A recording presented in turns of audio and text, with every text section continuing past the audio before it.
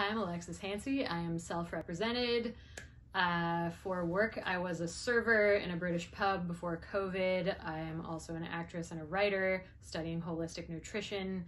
Why is sustainability important? Because more and more we're seeing how our resources play into our health and well-being, physically, mentally, emotionally, the planet, all of us.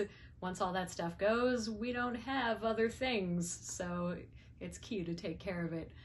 And then in terms of ways I try to be environmentally friendly, really reducing my carbon footprint, not overusing things and using things as much as I possibly can. Toothpaste tubes, cut them open, deodorant jars, use the very last. Try to buy things not in excessive packaging.